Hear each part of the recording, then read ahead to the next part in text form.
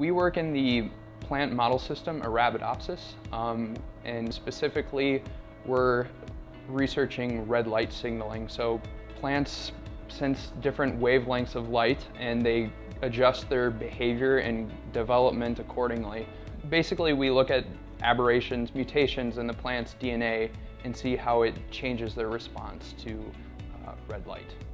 Agriculturally, there's some applications. So you can imagine if you have a row of corn and they grow really tall, that plant, the corn plant, is putting in a lot of energy and nutrients from the soil and sunlight into growing the stalk.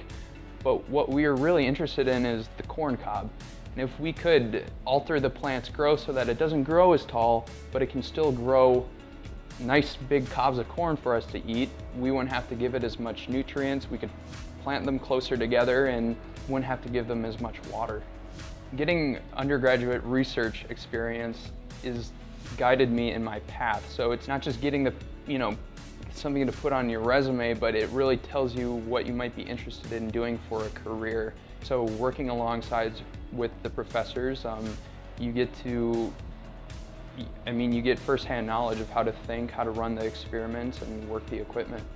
It really just adds so much to your education because you can really learn to think at the level of a scientist and to think critically and logically.